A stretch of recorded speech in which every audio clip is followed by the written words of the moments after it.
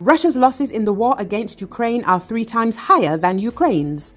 Russia's losses in the war against Ukraine are 3 times higher than Ukraine's. This was stated in an interview for The Guardian by the Commander-in-Chief of the Armed Forces of Ukraine, Oleksandr Syrsky. He said that the Kremlin's losses are 3 times greater than Ukraine's losses, and in some areas even more. Their numbers of dead is much greater, he emphasized.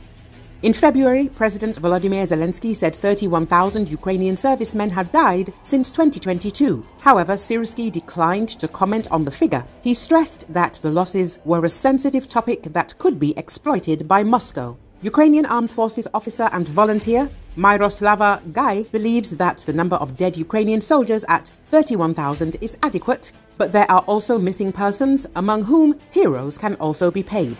In July 2024, President Volodymyr Zelensky again stated that he knows how many people the Ukrainian armed forces lose every day. If we have 1 killed for 6 to 8 wounded, then they have every second or third. A full-scale war in Ukraine has been going on for more than 2.5 years. During this time, the Russian army which launched the aggression has lost a large number of personnel and military equipment.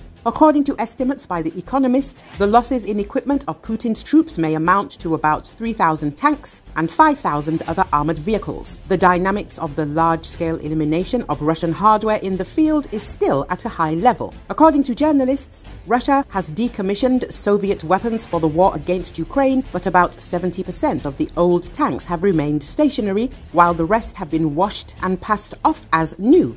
In addition, the Russians are removing artillery barrels from old equipment and installing them on self-propelled howitzers. If this continues, Russia will reach a critical point of depletion in 2025.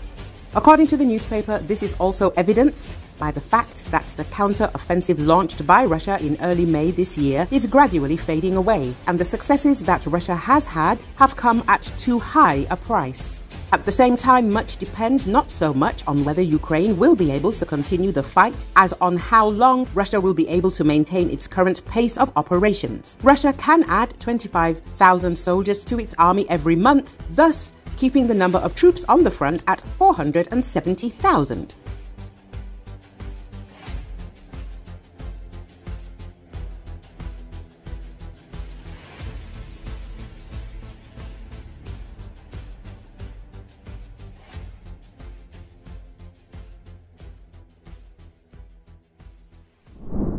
Riga has prepared a batch of more than 500 drones to be sent to Ukraine, Latvian Defense Minister Andris Sprud said.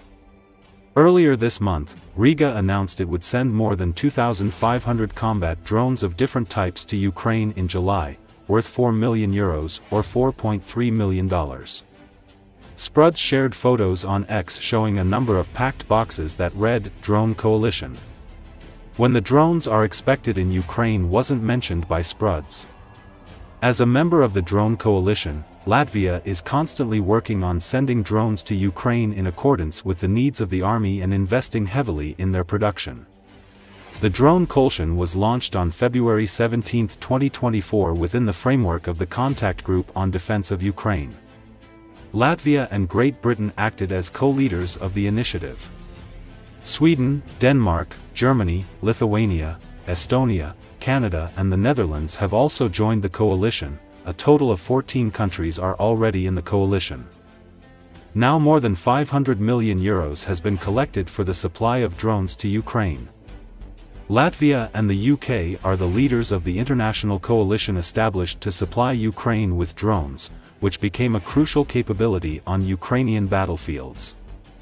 Earlier, Latvian President Edgars Rinkēvičs called on NATO partners to lift restrictions on the use of Western weapons supplied to Ukraine against Russian military facilities. In April, it became known that Ukraine and Latvia plan to start joint production of unmanned aerial vehicles for the needs of the armed forces of Ukraine.